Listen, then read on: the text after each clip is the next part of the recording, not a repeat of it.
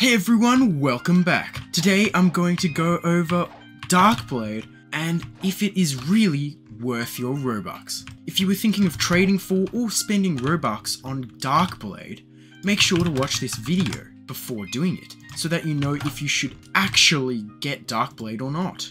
If you haven't already, please like and subscribe. It's free to do so and really helps me out. Let's get straight into this video. So, in this video, I will be talking about what Darkblade is, the pros and cons of Darkblade, and finally, my overall opinion of it. So, what is Darkblade? Darkblade is a mythical sword in Blox Fruits, and it's one of the 4 obtainable mythical swords in the game currently as of recording this video.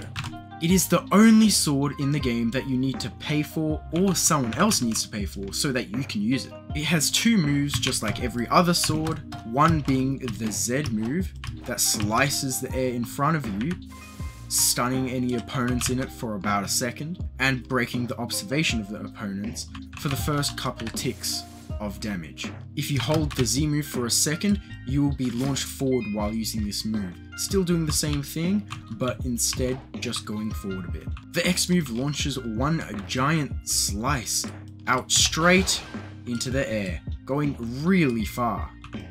This move does not break the observation of the enemies and only makes them lose one single dodge. You can also hold this move for 1 second and then it will go much faster, as you can see, like that.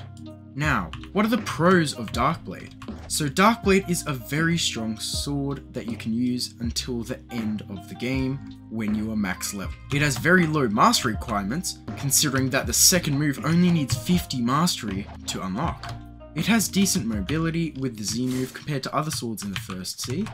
You can upgrade Darkblade to the V2, upgrading its moves, and also get the Slayer skin, which is what I have right now, the white skin, instead of the green, which gives you some extra stuff to do in Blox Fruits in case you are bored.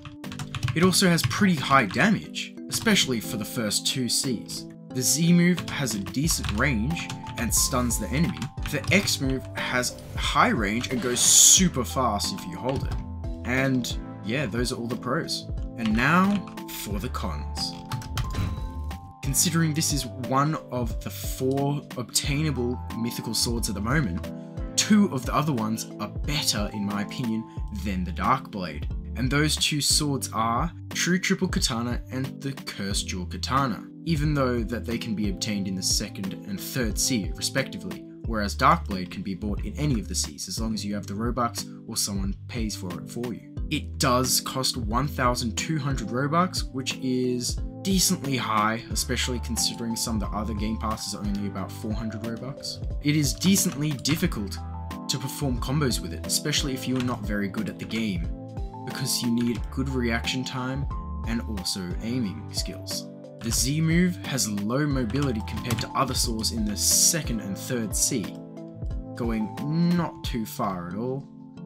The X move cannot break observation haki no matter what, and only makes the opponent lose 1 dodge, which is quite insignificant. And finally, the 4th click launches you forward, meaning you cannot AFK with it. 1, 2, 3, 4. As you can see, it goes forward, so you cannot AFK, which is very bad.